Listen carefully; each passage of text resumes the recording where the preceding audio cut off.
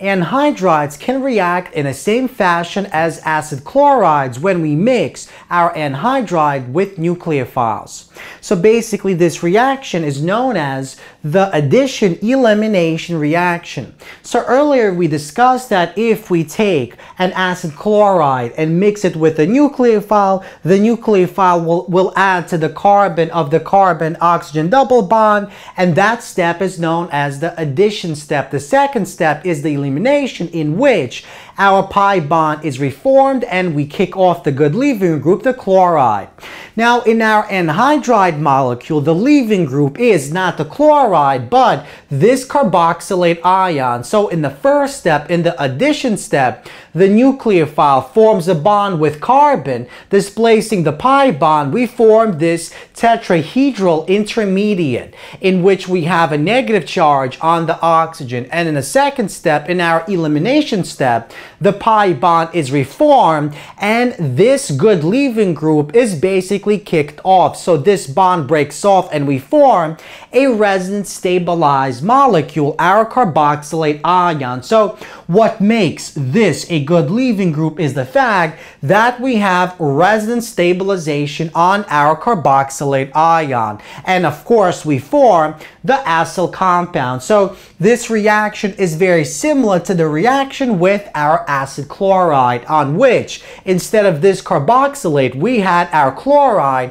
that acted as our good leaving group. So we transform an anhydride to an acyl compound. Now, way back when, we discussed an important reaction with benzene rings known as the friedel-crafts acylation, and we used the acid chloride as well as aluminum chloride. Now, we can actually replace the acid chloride with this molecule, our anhydride. So we said that if we take a benzene and mix it with the acid chloride in the presence of our aluminum chloride, we get this substituted benzene ring. Now, if we replace our acid chloride with our anhydride, because these two molecules behave in such a similar fashion, they're able to undergo this addition-elimination reaction, we produce the same exact type of product. So let's look at the reaction mechanism of this particular reaction. It's basically analogous to the reaction mechanism of this. So in the first step, we react our anhydride with our aluminum chloride to form a resonance stabilized intermediate that will play the role of the good electrophile.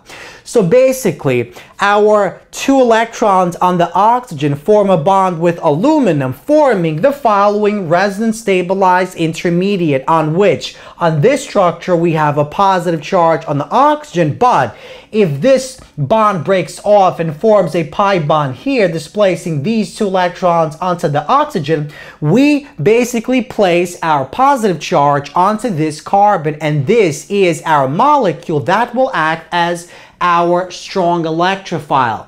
So the benzene will act as our Lewis base. This will be our Lewis acid. The base will use the two electrons to form a bond between, let's say, this carbon, and we form this resonance stabilized intermediate. And in the final step, we have some sort of base present in our mixture that deprotonates this H atom, reforming our aromatic benzene ring that is now substituted on this carbon here. So we have this acyl group that is attached to our benzene ring. So we see that because acid chlorides and anhydrides behave in such similar ways, we can actually replace the acid chloride in the friedel-crafts acylation with our anhydride, and the reaction, the final product, will be exactly the same. So the anhydride is a very useful reactant when we're trying to form